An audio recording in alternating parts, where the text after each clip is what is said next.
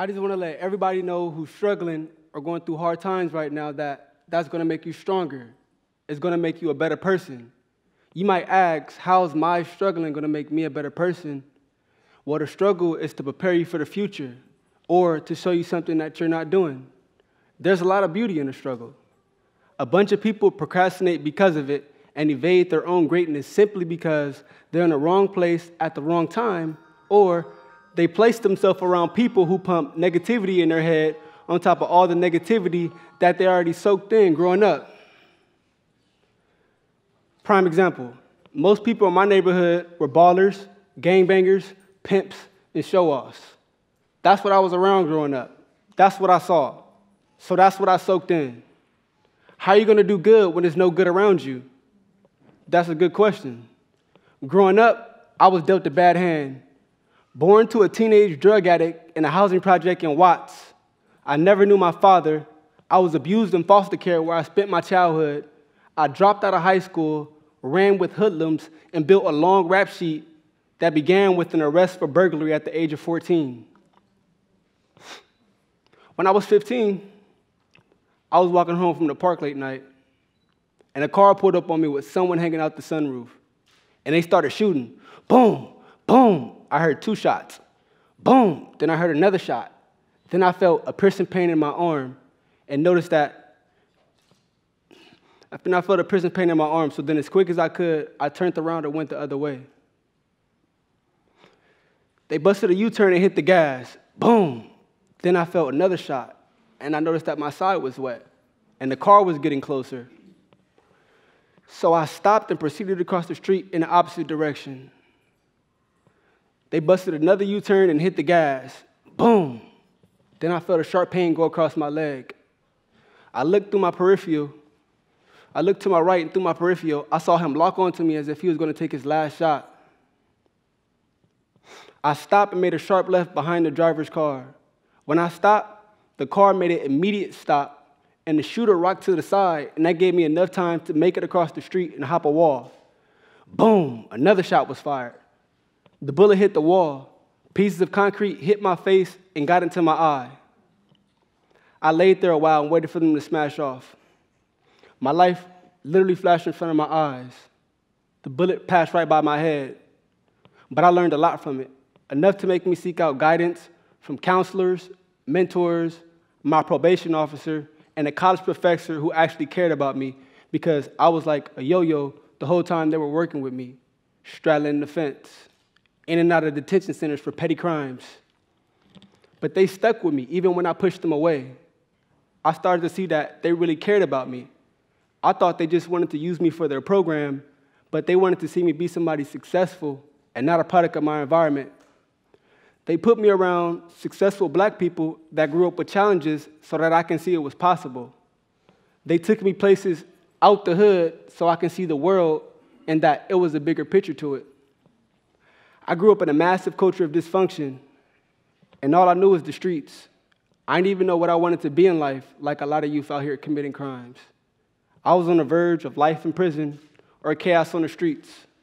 But that group of people spent a lot of time working with me on my beliefs and my behaviors, and they helped show me my self-worth. So I then became a role model for up from the street success.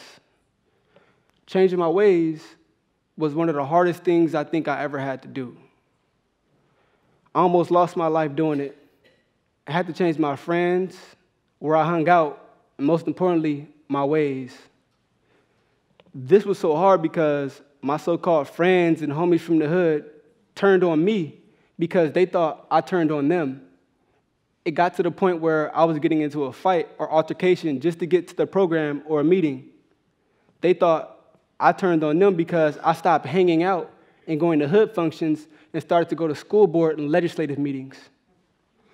After I began to change my ways, I met up with the U.S. Attorney General, and I even got a chance to meet President Obama and many others like Congress members and school board members and plenty of celebrities and athletes.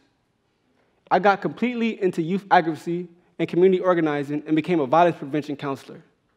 I worked with a lot of groups and organizations getting certain bills and propositions passed, such as Prop 47, the Reduced Penalties for Some Crimes initiative.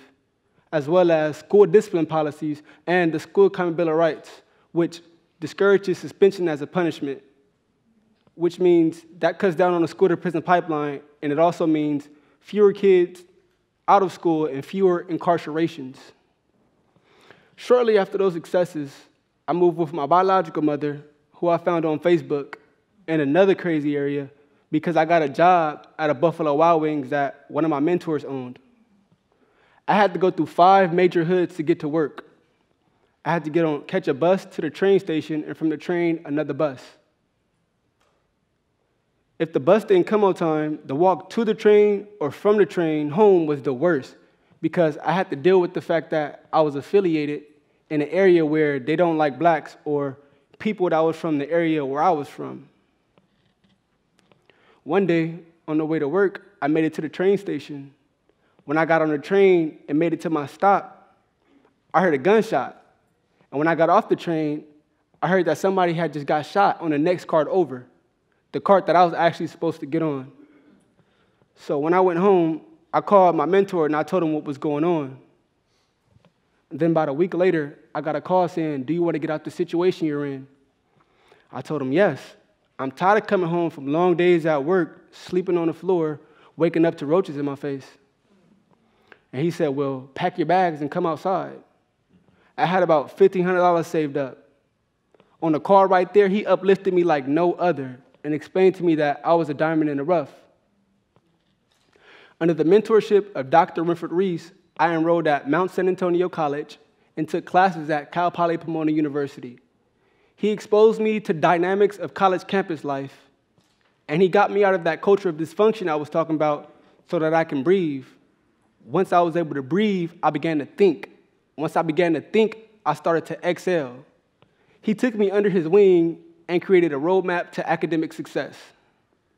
He paid our rent for 4 months, and he kept us busy. In October 2015, 5 Roberson scholars and I were invited to Savannah, Georgia, from Los Angeles, California, to tell our stories at a community safety forum hosted by the Chatham County Juvenile Court. Local judges, law enforcement, school board members, and elected officials were blown away by the ideas and plans for concrete change. Later that evening, while touring River Street, one of the scholars and I met some local kids who were supposed to be attending the forum, exactly the kind who I hoped to reach with our message. And we followed them while having a conversation. They pulled out a gun and tried to kill us because we had nothing they could steal. My friend and I ran.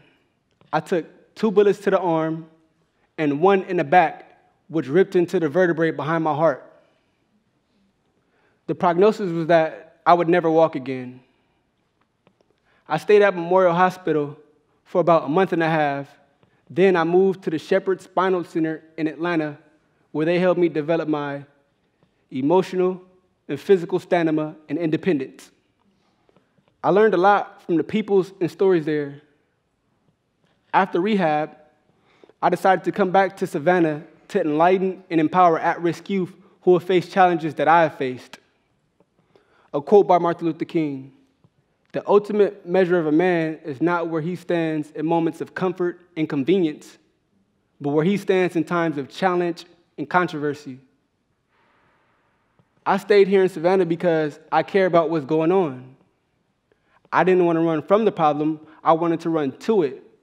And by being proactive, I can help change lives and solve some problems by sharing my own experiences and education with people who are currently in situations that I escaped from. I'm challenging everybody who's struggling, going through a hard time or negative time in their life to look at the situation in a different way. Reach out for help. Get yourself educated on what's going on and why. You might find out that it's just a temporary phase or bump in the road, or maybe you're living in a system or area that's built for you to fail. Whatever it is, you need to find out so you can move forward with your life. I'm going to end with this quote from Martin Luther King: "The functions of education is to teach one to think intensively and to think critically. Intelligence plus character, those are the goals of true education." And I have learned through my own journey that education is liberation. Thank you. It was a pleasure.